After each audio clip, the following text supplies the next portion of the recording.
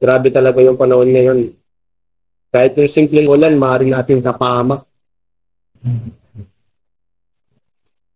Hi! Huwag ka nang mabahala about dyan, dahil nandito ako. Today, let us discuss the different mitigation strategies, the prevention to loss of lives and properties prevention.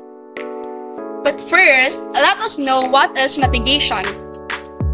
Mitigation involves the process or the result of making something less severe, painful, dangerous, or damaging. Mitigation involves actions that reduces the risk of life or property damages from a potentially dangerous incident. During a calamity, it is inevitable that lives and properties are being damaged by disasters. But through these mitigation strategies, this can be lessened or even prevented. There are several programs that intensify a nation's hazard mitigation capabilities. These include the following steps. First is the protection for schools and hospitals.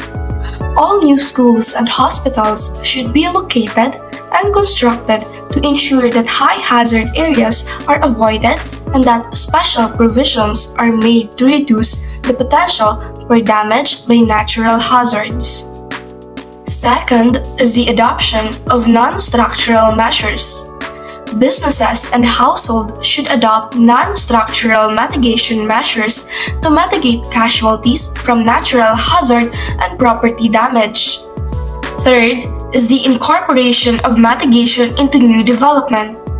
Local jurisdictions should ensure that new developments are located, designed, and built to resist natural hazards. They should use hazard and risk assessment information, land use plans, and zoning regulations to limit the development of hazard-prone areas. Compatible uses of floodplains and other hazardous areas should be incorporated into local planning and zoning so that losses are reduced. Number 4. Protection of cultural properties. Mitigation, preparation, and intervention will include preservation of libraries, landmarks, historic buildings, artworks, and other cultural resources. Number 5. Protection of natural resources. The mitigation plans and protection measures included in the disaster response plans should identify particularly valuable natural resources, such as endangered species of wildlife, fish, and plants. Number 6. Government leadership of mitigation implementation. Government at all levels should set an example by requiring that new facilities that we fund, regulate, or lease be designed, built, and located in accordance with modern building codes and sound. Mitigation training. Training programs should be developed and offered with a focus on contemporary challenges associated with mitigation implementation. Hazard-specific research. Recent disasters showed the advantages of mitigation activities, thus emphasizing the need for research to improve mitigation practices. There are also actions or plans to protect human lives and properties. For example, developing and rehearsing a family disaster plan. Include a communications plan in case disaster occurring and you are separated with your family.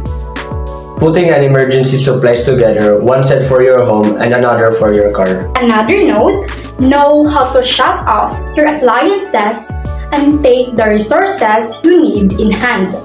Duplicate your important documents, and last but not the least, make a detailed inventory of your personal belongings. Ngunit sa oras ng sakuna, ano nga ba ang mga dapat nating gawin? Good question. Listen carefully as we discuss the different precautionary measures for a disaster. For instance, a landslide is or will occur.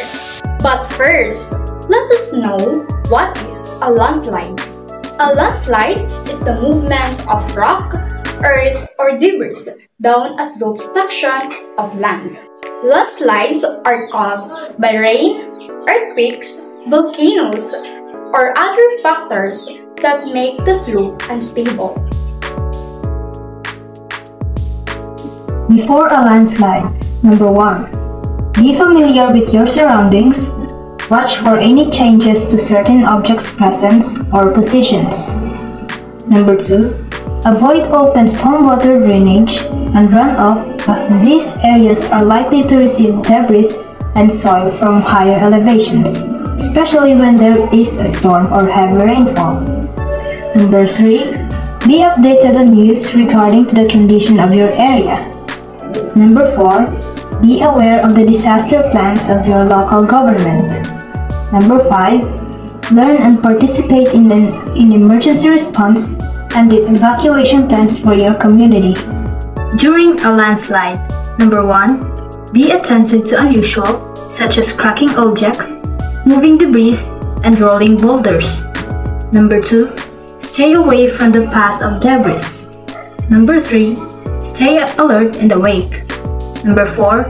Stay on elevated and sturdy area. Avoid low-lying areas and steep slopes. And number 5. If escape is not possible, crawl into a tight ball and protect your head. Find a structure that can serve to protect you from the flow of debris. After a landslide, number 1. Stay away from a slide area, as there is still danger of more landslides. Number 2. Listen for the latest emergency information. Number 3. Follow warnings and instructions from the local government. Number 4. If the landslide is caused by rainfall, watch out for flooding, as it will follow the same path taken by the debris flow. Number 4. If the landslide is caused by rainfall, watch out for flooding, as it will follow the same path taken by the debris flow. Number 5. Check for injured or trapped people near the slide and flooding, as it will follow other potential hazards. Report this immediately to the rescuers or authorities.